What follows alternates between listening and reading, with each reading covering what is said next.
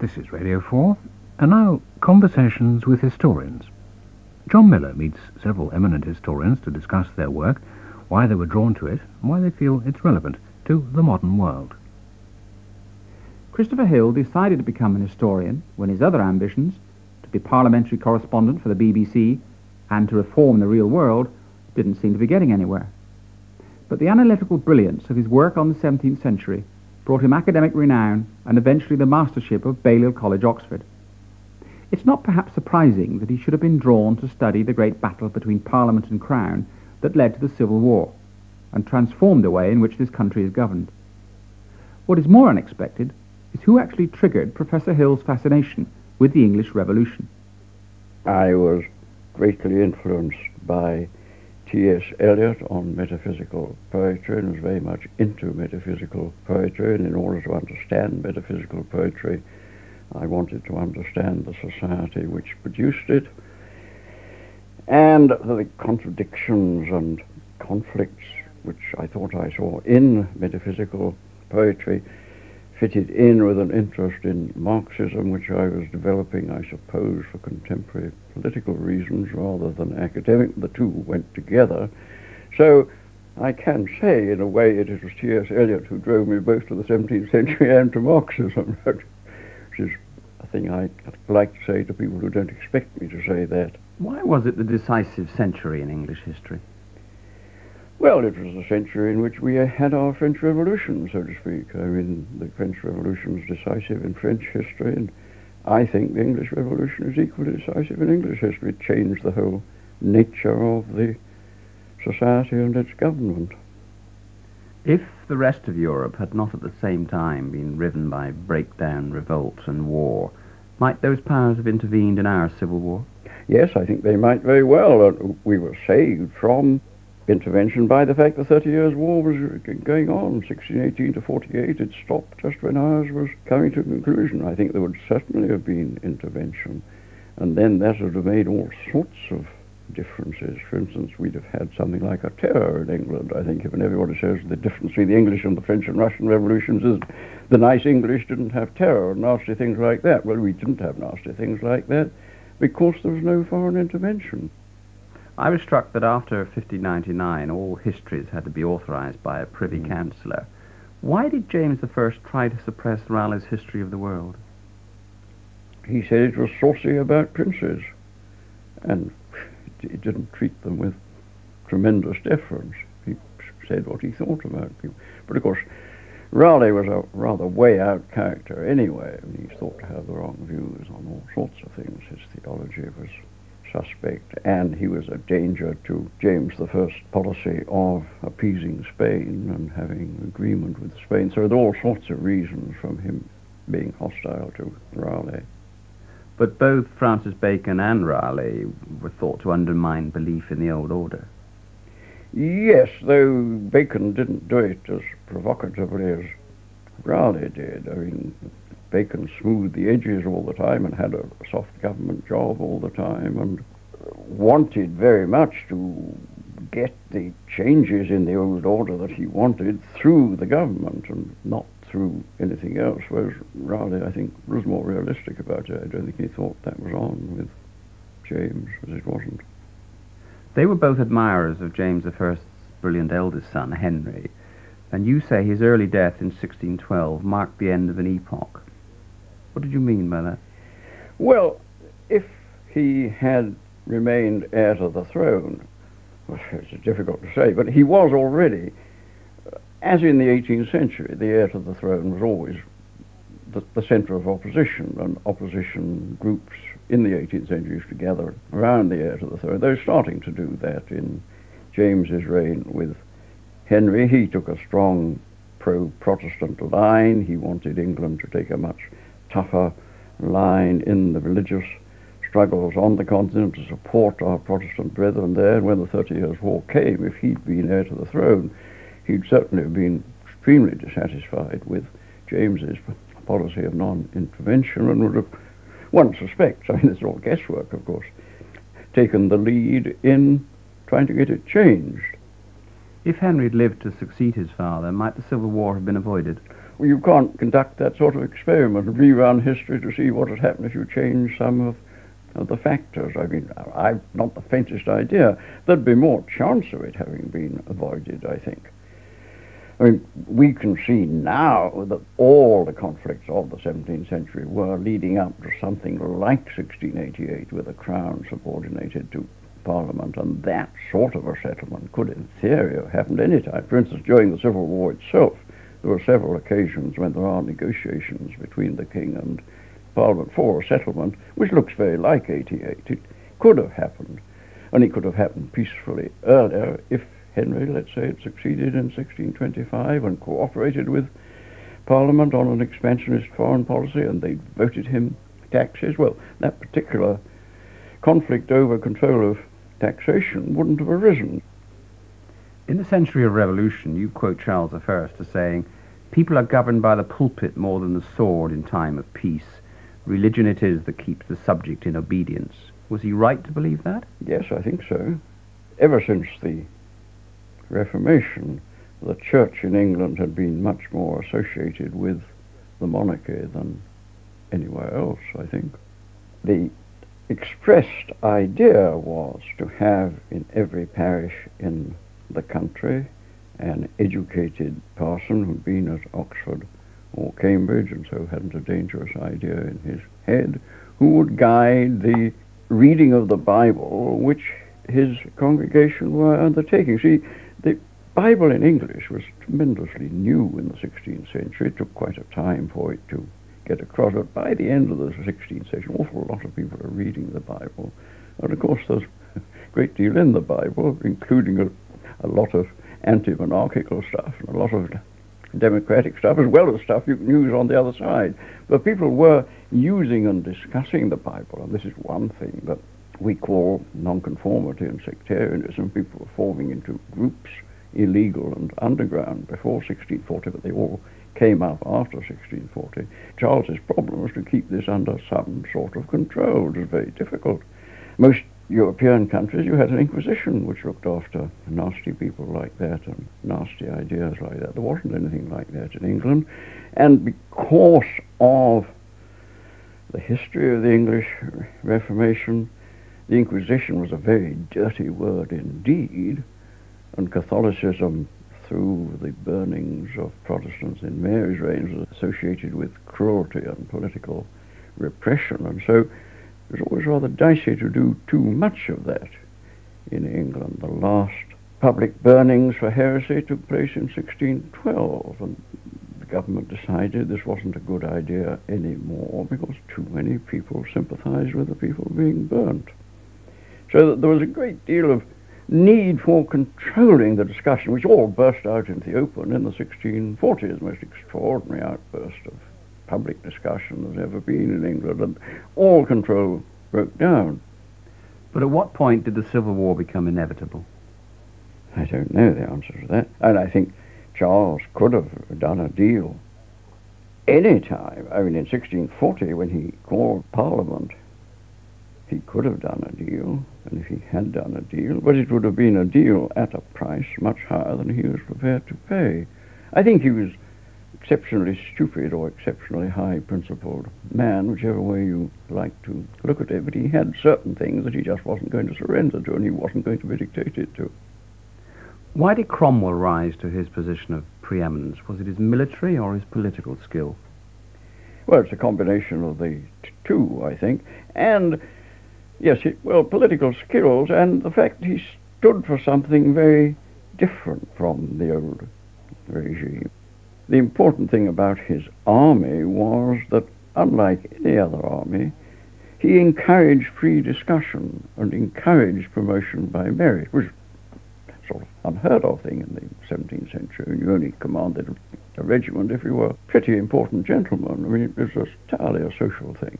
A lot of people thought Parliament couldn't have got an army to fight the Civil War if they hadn't got the Earl of Essex to command it. You had to have a peer to command your armies. It was a social thing. And Cromwell just scrubbed all that and said... In your book about Cromwell, God's Englishman, you exonerate him of the blame for the destruction of stained glass and images in the churches. Has his name been so blackened by contemporary and later historians that it's difficult to gain a true picture of him now? Well, the popular image is obviously rather difficult to change. I talked to my grandson, who'd discovered that I was interested in 17th century history. He told me they were starting to do Cromwell at school. So I said, well, what do you know about Cromwell? And he said, oh, he was against fun, wasn't he? That's the only bloody thing he knew about Cromwell. I mean, for God's sake. This image of the starched Puritan who's against fun is very, very strong still in sort of non-academic levels. It's dead at the academic level, obviously, but it's still a very strong feeling, and Cromwell has suffered for it. Cromwell always seems to have stood out from all the others, though, in all sorts of ways, and you said that only he could ride the two horses, the Parliament and the army. Well, only he could command the army, for course he had this tremendous loyalty in the army, and by the mid-1650s, of course, he'd been appointing all the officers, so if there were any people in his army who weren't mad keen on him, he'd had the chance to get rid of him. So the problem in the 50s was to get an accommodation between gentry and merchants whom Parliament represented and the army, which had power, which had taken power and couldn't be got out of power easily unless Parliament could produce an army of its own, which it couldn't. When Parliament fell out with the new model army after the Civil War, why did Cromwell wait before throwing in his lot with the army? Well, there are two views on that. I think they really amount to the same thing. He was seeking the Lord. He wanted to know what God thought was right. But seeking the Lord involved finding out who was going to win. If you knew who was going to win, then you knew what God wanted. I mean, it sounds cynical, but it's a 50-50 sort of thing, I think. He wanted to be sure that his going over to the army wouldn't wreck the parliamentarian cause. God didn't want that. So he had to take soundings and find out what Lambert thought and what Harrison thought and what other people thought. I think this was a perfectly genuine thing. This seeking the Lord involved weighing things up so as to be absolutely sure what you wanted was going to be successful, because you mustn't let the Lord's cause down. And if he'd gone to the army before he was sure of this and had mucked things up and caused a disastrous public split between the Parliament and army, that would have been very, very bad for the cause that he believed in. So it's not just cynical opportunism, I think. It's trusting in God and keeping your powder dry. He wanted his powder to remain dry. He was accused by embittered associates of dissembling and lying. Yes. I'm pretty sure he did. I think his first political objective was to keep the army united, and that involved a good deal of dissembling every now and then. For instance, the execution of the king, a lot of people in the army wanted it, of course others didn't, so there was tremendous sort of hoo-haing.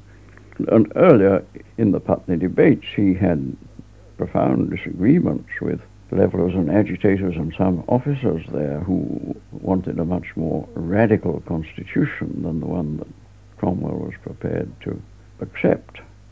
How far did he tolerate religious dissent? Very, very widely indeed, I think. I mean, most exceptionally widely for his times. And one of the interesting things is that when he's Lord Protector, he has all sorts of very interesting interviews which have been recorded with people way out of his own line of thinking and people whom he knew disagreed with him. He had interviews with George Fox and other Quakers and said to Fox, possibly insincerely, if you and I got together a bit more often, we could come to an agreement. They never did, of course, and this may have just been a polite way of saying goodbye, but they had long discussions, and he listened to all Fox's vicious denunciations of him for not having led the armies into France and Italy to overthrow the Pope and overthrow the King of Spain. The Quakers weren't very pacifist in those days. And he was urging, on this one, he was urging moderation on Fox. And Fox was urging militancy on him. But he discussed in the way that, on the whole, rulers didn't in the 17th century. They didn't let ordinary people come in and have a discussion with them. They were too busy. After all, John Major doesn't let any loony come in and have a discussion, tell him what to do. He got plenty of them within his own party. He doesn't need stray people from outside. But Cromwell was very accessible in that sort of way. I think he was genuinely tolerant. Was it Cromwell, essentially, who decided after the Second Civil War that there was no alternative to the execution of the king? I think it was forced on him. I think this is one of the occasions when he thought he had to do something in order to preserve the unity of the army. There was a tremendously strong feeling in the army, and this was a theological feeling. You know, of course, the text in Numbers 35:13, which they all quoted on this occasion, that if blood has been shed, the guilt will fall on the land unless the shedder of the blood is punished. And they took this very seriously, the rank and file of the army particularly. Well, there's been an awful lot of blood shed in England. Who was responsible? But his supporters were divided over that decision. His supporters were divided, but enough of them said that Charles I was the man of blood who must be brought to justice, or we're equally responsible, and God will punish all of us. And I think it was a rational decision to say that if we don't do this, we shan't keep the army united, and there is a danger that the Levellers or other radicals will lead a successful revolt in the army, because this was a red-hot issue. For rather naive reasons. Some people read the Bible, took it very seriously. This is what the Bible quite clearly said. No getting around the text. But is it true that some men died of heart failure when they heard of the execution? Oh, yes. Well, I don't know whether it's true, but it's plausible, I think. Oh, a lot of people are absolutely horrified. The people who died of heart attack, if they were any, were old gentlemen who'd been loyal to the monarchy all their lives and couldn't understand what this was about at all. The people who were exercised by it were people in the army who had done the fighting, who had blood on their hands, and they wanted to get it off. I think that they really genuinely did feel that God might punish them and England if they didn't bring the king to justice. It seems to us an irrational way of proceeding, but the Bible was truth in those days. But not long after the king's execution, what you called the English Revolution turned conservative. Yeah. Was that inevitable? Well, the execution of the king obviously was done by a minority, and it was done to keep the army together. It said, if they can do this to me, they can do it to anybody. It's a very difficult argument to refute. And so the reality of military dictatorship was brought home to everybody, I think, by the execution of the king. It clearly was an act of military violence, however they tried to dress it up as a court of law and so on. It wasn't. It couldn't be, and Charles made these points very skillfully in his trial. It's the most skillful thing he ever did. I mean, Milton jeered at him as the royal actor, but he acted his part extremely well at his trial and execution, and this had a great deal, I think, to do with saving the monarchy. But it worked because by 1649, this bloody expensive army, which was paid for by taxation, seemed as though it was settling in to stay there for good. The Civil War, among other reasons, had started because Charles was thought to have overtaxed the country illegally without consent of Parliament. In fact, you say that Cromwell's army had as little respect for the sovereignty of Parliament as Charles I. Yes, that's true. Reluctantly. I mean, they'd have preferred Parliament to have agreed with them, but it didn't. I think an awful lot of them really did believe they were God's agents. After Cromwell was proclaimed Lord Protector at the end of 1653, he never relinquished power to later parliaments, did he? No, I think he generally wanted to. I think he was trying to do a deal. what he thought was an acceptable deal didn't seem acceptable to Parliament. Is it true he would have accepted the crown if the army hadn't forced him to refuse it? I think it's quite possible. Again, one doesn't ever know what would have happened if. I kid you about this all the time. But I think he did. I'm quite sure he didn't care about a feather in his cap, as he called it. And in fact, if he'd accepted the crown, he'd probably have had less power than he had as Lord Protector. Lord Protector, he ruled under the constitution he had made. If he'd become king, he'd have been under the old constitution as interpreted by the Long Parliament, which had put all sorts of restraints on the monarchy. So he'd have had less power, I think. But I think if he thought that was the price of a settlement with Parliament, I think he would have accepted it, yes. His period has been called the interregnum, but you've argued that the reigns of Charles II and James II should instead be regarded as an interlude. Yes. I think the euphoria of 1660 was very soon dissolved and didn't really correspond to anything very real, because the Restoration settlement didn't really define an awful lot of the real issues. Nothing was made clear in 1660. What people wanted in 1660 was to get rid of the army quickly. That was the all-important thing. To bring Charles back so as to have enough royalist support to isolate the army. And the army, of course, had to be disbanded because people had stopped paying taxes. Just as in 1640 they'd stopped paying taxes. In 1660 people refused to pay taxes, and the army hadn't any money at all. So when we look back at Cromwell, what should we think of as his legacy?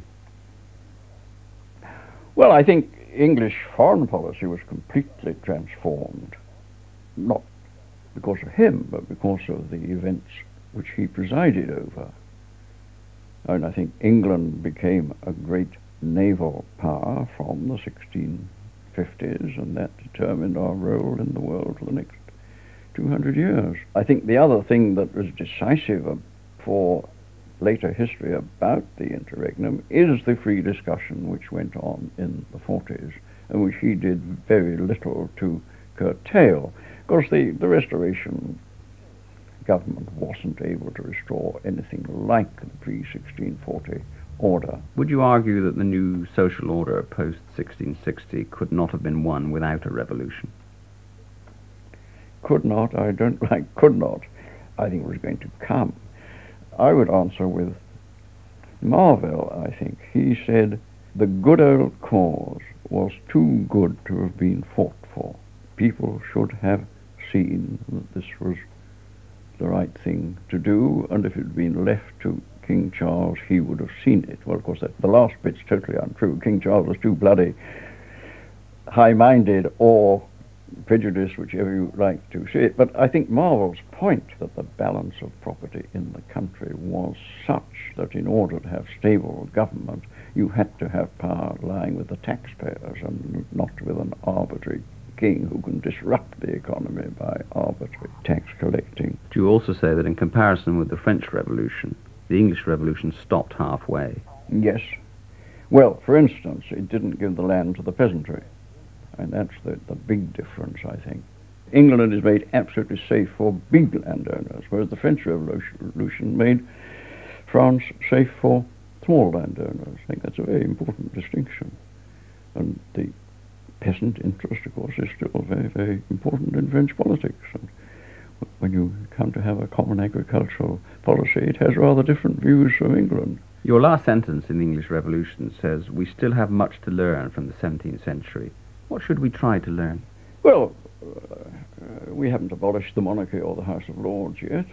And that would be a good thing, I think. Although the House of Lords is being discussed and made representative. I mean, that would be one thing. We haven't disestablished the Church of England as they did in the mid-17th century. I think a lot of people in the Church of England think that would be a good thing today.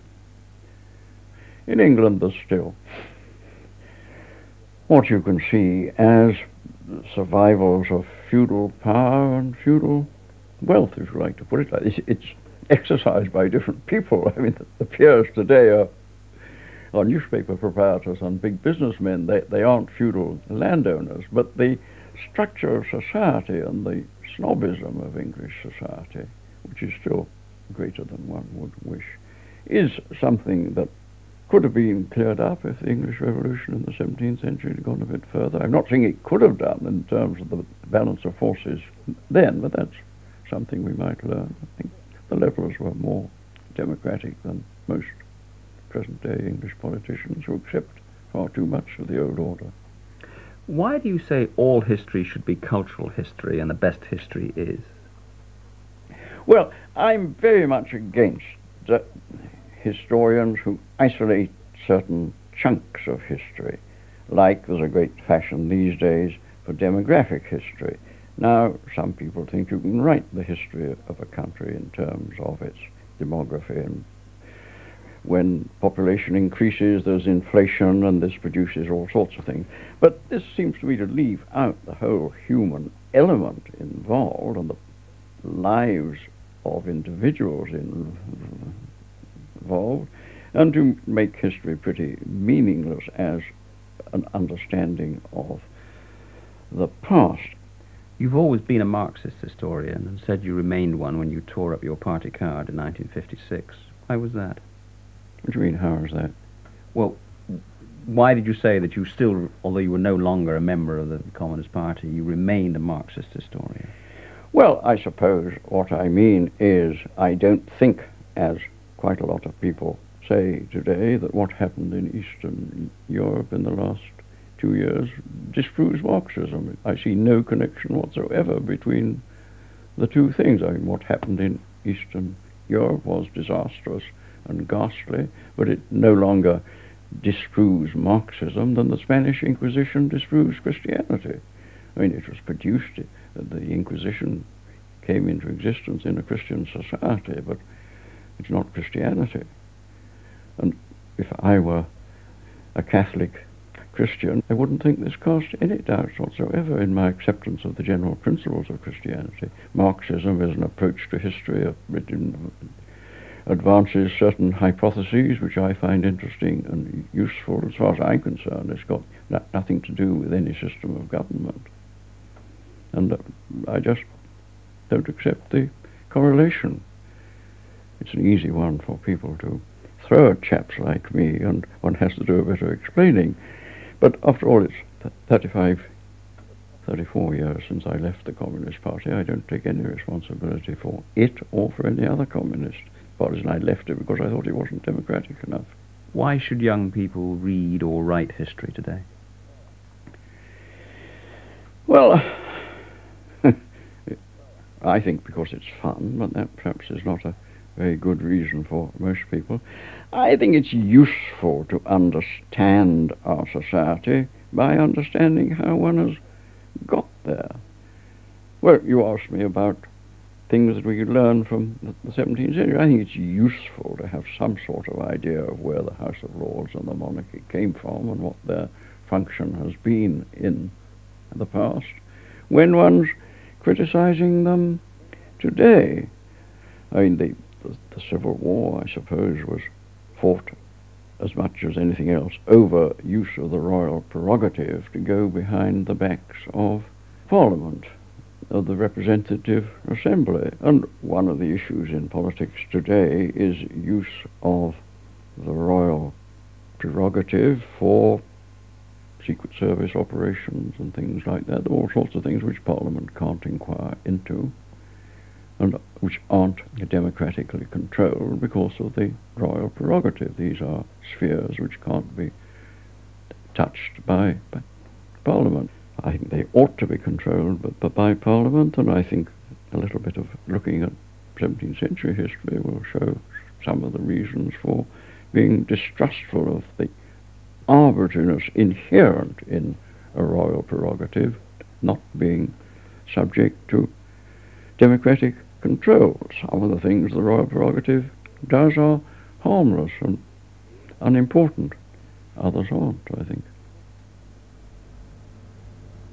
In Conversations with Historians, John Miller has been talking to Professor Christopher Hill, formerly Master of Balliol College, Oxford, and an authority on the English Civil War.